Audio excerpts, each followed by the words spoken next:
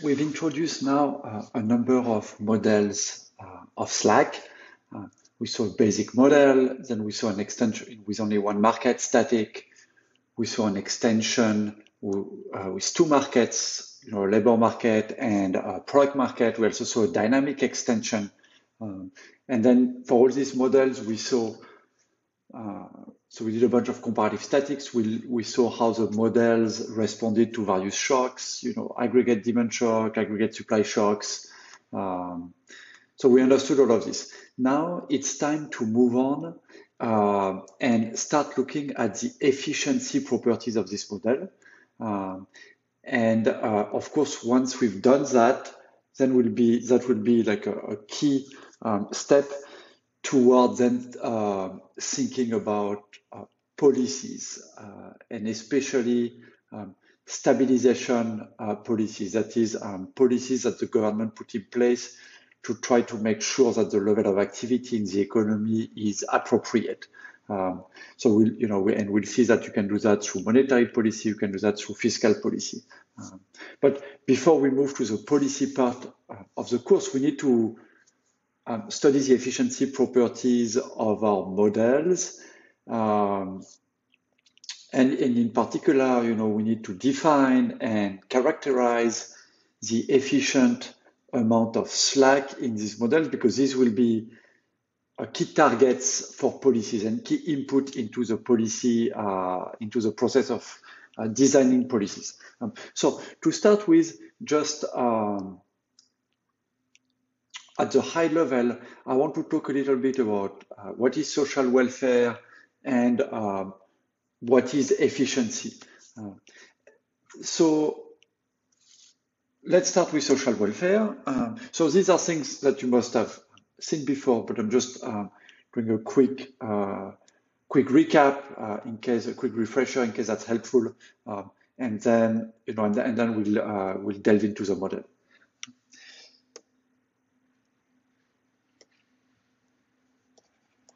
So what is social welfare? When we talk about social welfare in a macro model, well, that's very easy. In macro models, you always introduce a utility function for all the people who are in your model, that you feature in your model. And social welfare is just the sum of all the utilities of all the people that feature in the model.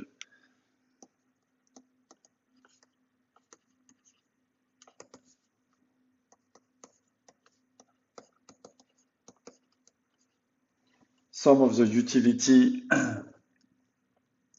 of all the, what we call the agents, but just the people that feature in the model.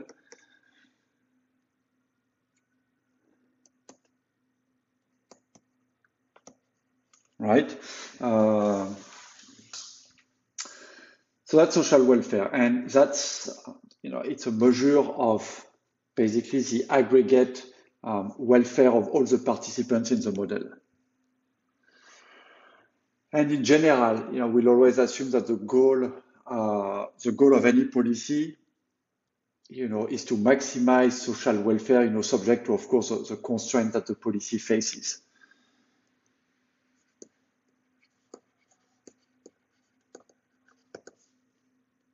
But in general, the goal of policy and the government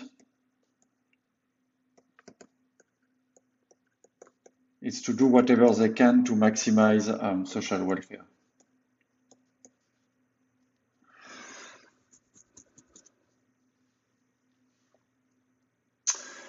All right, so then so this is social welfare. Now, when we talk about efficiency, what does it mean? Or if you want, what's efficiency and what's an efficient allocation?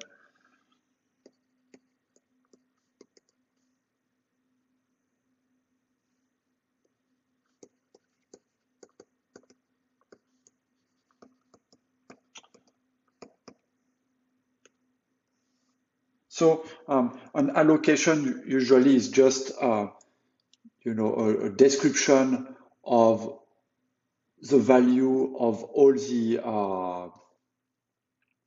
kind of objects that are in your model. So for instance, in the model that we've studied, an allocation would be giving you like the number of people who are producers, number of people who are recruiters. It would give you like the number of people who are unemployed. It would give you like consumption. It would give you output. So basically, for all the goods and services that are in the economy, it's just telling you like how many of each of these things you have.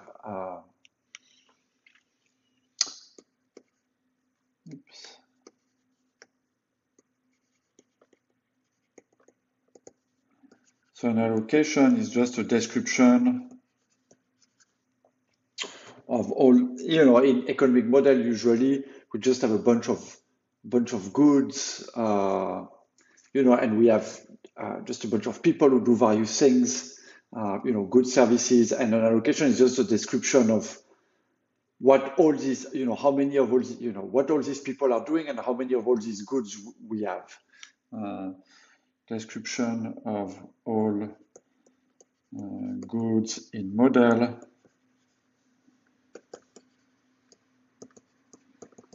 plus description of what people are doing in model.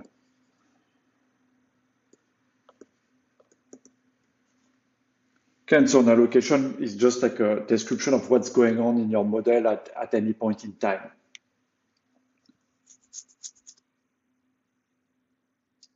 So I guess description of all the good, I guess what I should say is description of the number of goods in the model, and for each number of goods that's available, and description of what people are doing. And then an efficient allocation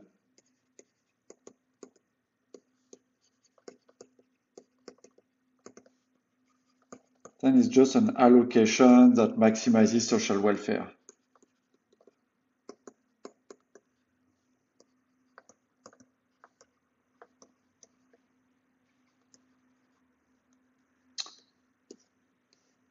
But of course, so you could, if we take like our models of Slack, you could say, all right, so while we could say that all the workers that we have available, we have to say what they are doing. So let's say they're all producers, and then let's say they produce infinitely many services. Given that people value services, that would be what maximize social welfare. But of course, that's not interesting because this is not taking into account the constraints that are inherent to the model that we have, and so therefore the constraints that are inherent to the economic environment. So it's an allocation that maximizes social welfare, of course, but subject to the structure of the model.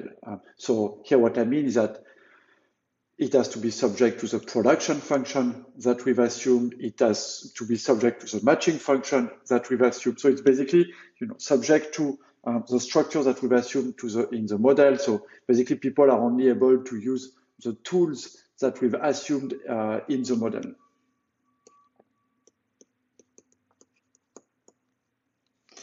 Basically, in a sense, we can say, subject to the tools available in the model.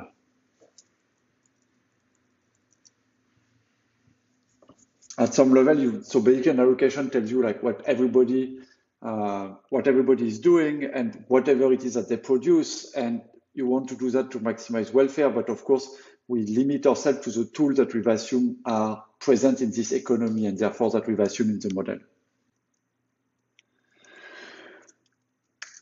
So why do we care about efficiency? Why do we care about knowing what is the efficient allocation?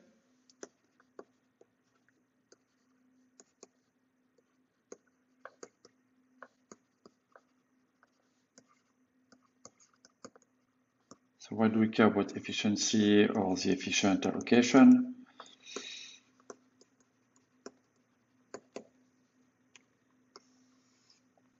Well, that's because we said, so the efficient allocation is the allocation that's going to maximize welfare. But at the same time, we also said that the goal of government and policy in general, is to maximize welfare. At least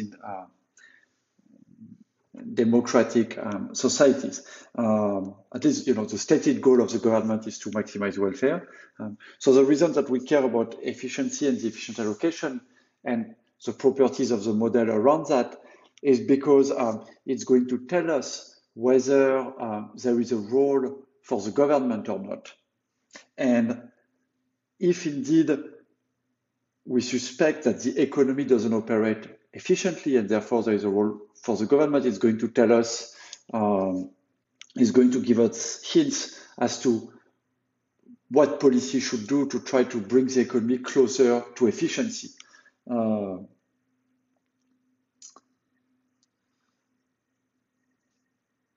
So basically we care about efficiency and the efficient allocation because it tells us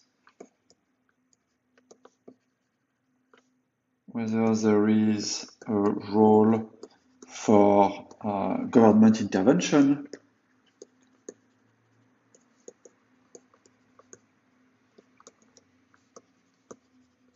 and policy. So for instance, if you take an RBC model that we talked about initially at the beginning of the course, these models, they are a Walrasian model, therefore they're always efficient. In the baseline model is always efficient. So you study the model, you see that you're always at efficiency, and so what the government wants to maximize welfare, but the model in itself, in the model tells you that the economy actually without government intervention, just through markets, because markets are competitive, the efficiency will be satisfied.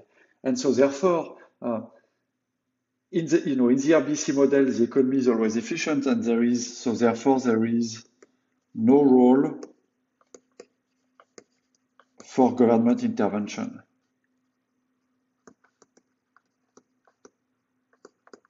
So that means in an RBC model, you shouldn't have, the Fed shouldn't exist.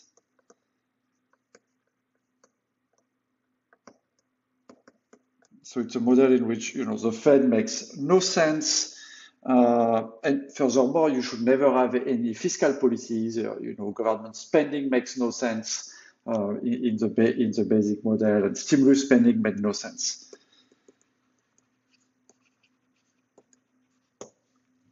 Okay, because in these models, but in a sense, that's not a really deep insight from the model. It's just because they assume Walrasian competitive market, and we know that. Going back to all the general equilibrium theory and Arrow-Dobro, we know that such Walrasian models are always efficient. Well, so then if you have a macro model that's built around competitive market and Walrasian, if you have a Walrasian macro model, then you know that you'll always be efficient, and therefore there's no role for the government. That's always like this view that markets are going to guarantee efficiency. Well, sure, under the assumption that's true, and therefore, because you assume that, a direct consequence is that your model is going to tell you that there is no role for government. Now, of course, that's not, in a sense, it's not, it's not super helpful to then design policy. It tells you that you should shut down the government, basically. But other than that, it's not going to tell you what you should do, how monetary policy should behave, and how you should tailor fiscal policy to the state of the economy. But in these models, you study efficiency, that's what you learn, that's what you take away, given the assumption you make. But we'll see that in matching models, things are going to be very different. So in any of the matching models that we've laid out, things are very different because matching models, they are generally inefficient, as we will see. So, these are models in which you have markets, but the thing is that these are, people think that, if you have a market economy, then you'll always have efficiency, but that's not true. It depends on the market structure that you assume.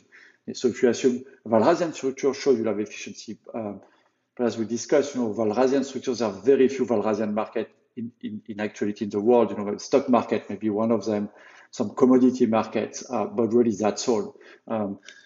Most other markets are better described as matching market, and in these matching markets, you have these bilateral relationships, and prices are determined in situations of bilateral monopoly, and these models are going to be generally inefficient.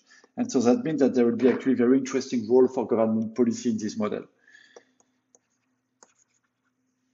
Role for government and policy.